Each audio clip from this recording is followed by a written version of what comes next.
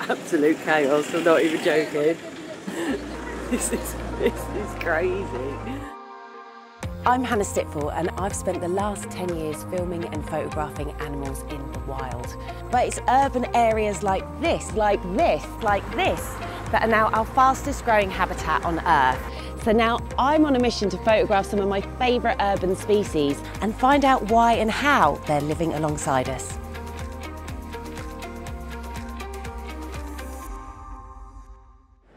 So I'm in Gibraltar, which is a British territory and the southern tip of Spain. Now, many of you would have guessed just from me saying where I am what species I'm looking for today. And of course, it is the Barbary macaque. Now, Barbary macaques are an endangered species and they're the only monkey that you can find in Europe, and they're actually increasing, whereas elsewhere in their range, which spans from Morocco to Algeria, they're actually declining.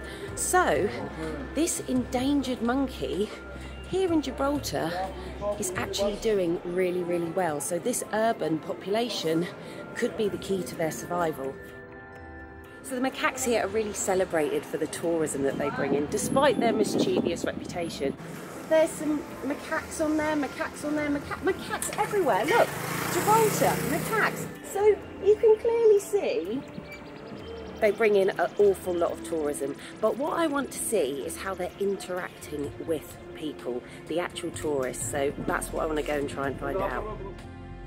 Millions of tourists visit Gibraltar every year, and many have the macaques at the top of their sightseeing checklist. Wild primates across the world have shown themselves to be extreme adapters to the human environment, and monkeys have made themselves homes in cities all over different continents. But here in Gibraltar, this is the only place in Europe where you can see wild monkeys. And hopefully that's what I'm going to see today. To find the macaques, I have to climb up into their territory, onto what is known as the Rock. Straight away I find them up to their mischievous ways. It's absolute chaos, I'm not even joking. This is crazy.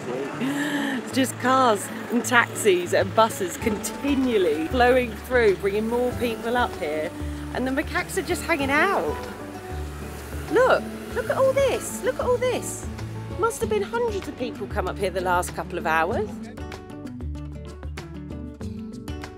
All these people coming into the monkeys' homes means that two species of primates, macaques and humans, are spending a lot of time together.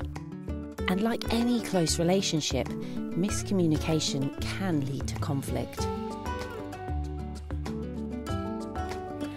So these are the steps that lead to the troop at the upper rock, and as you can see they're quite confined, and these are really popular with tourists. Now people would think that the macaques are laying in wait to jump on people to get food, but they're actually not, because the top troop live just here and then the second troop live at the bottom of these stairs. So this is the causeway between the two troops, so that often causes quite a lot of commotion.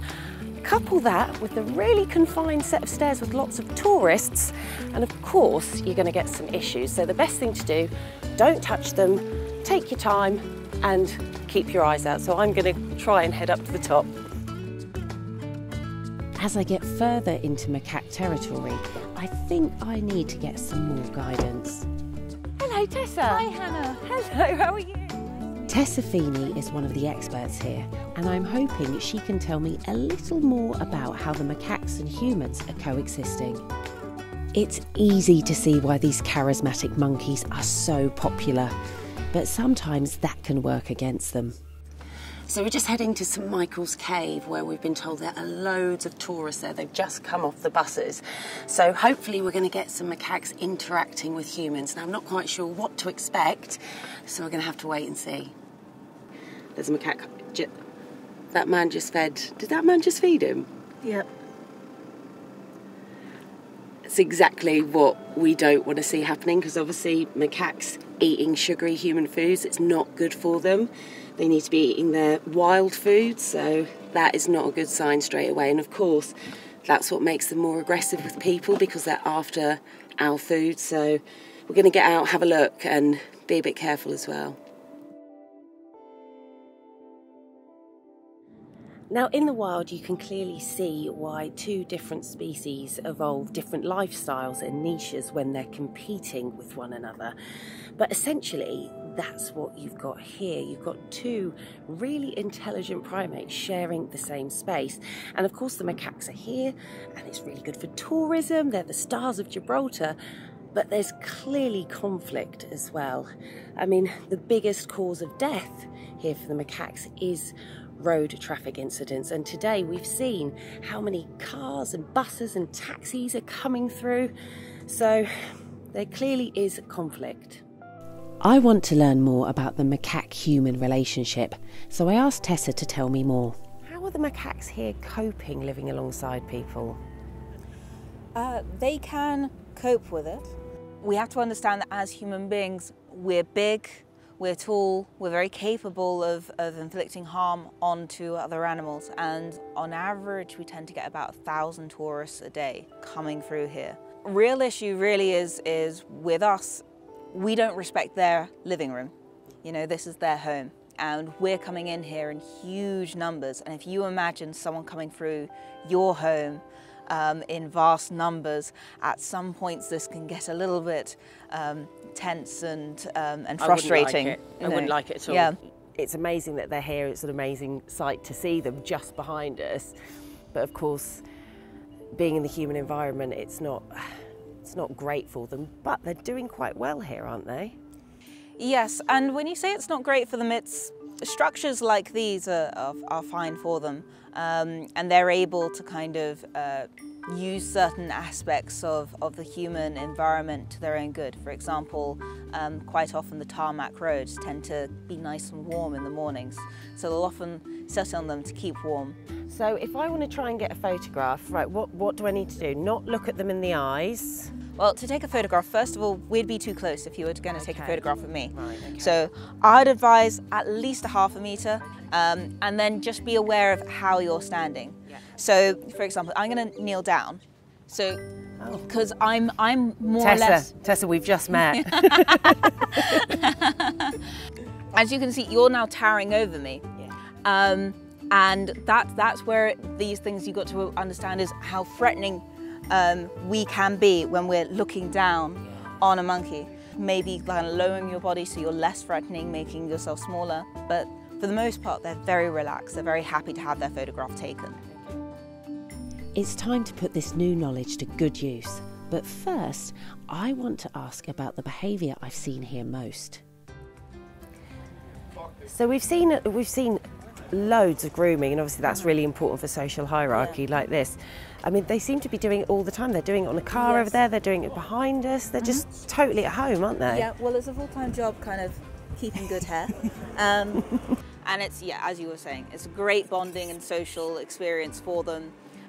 Brilliant for them to connect, but it does also serve a purpose of keeping their coats clean. They do have lice.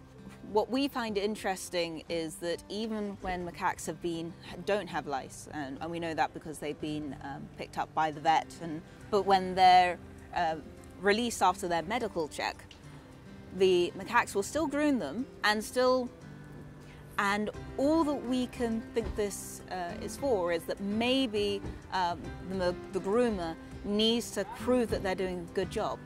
So even if they don't find a lice, they'll pretend they found a louse. That's incredible. Yes.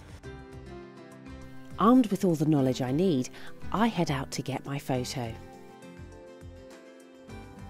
Now, people often confuse Barbary macaques with being apes when they're not apes at all, they are monkeys. And the best way to tell the difference between an ape like us and a monkey is the presence of a tail. But Barbary macaques have lost their tail over time through evolution. However, they still do have a vestigial tail, which is a tiny remnant at the bottom of their spine, which is exactly the same as us, having a tailbone, which is a fused vertebrae. Two species coexisting so closely and openly feels special, and I think it is proving successful here to varying degrees. One thing I've loved seeing here is just how many baby Barbary macaques there are, as elsewhere they're declining, but here they're doing really well. And I did manage to get a photograph that I'm really pleased with. and it was of one of the young ones up at the top of the upper rock. Look at that, what a face, beautiful. And you know what? I really do hope that the Barbary macaques can continue to coexist with the humans here in Gibraltar.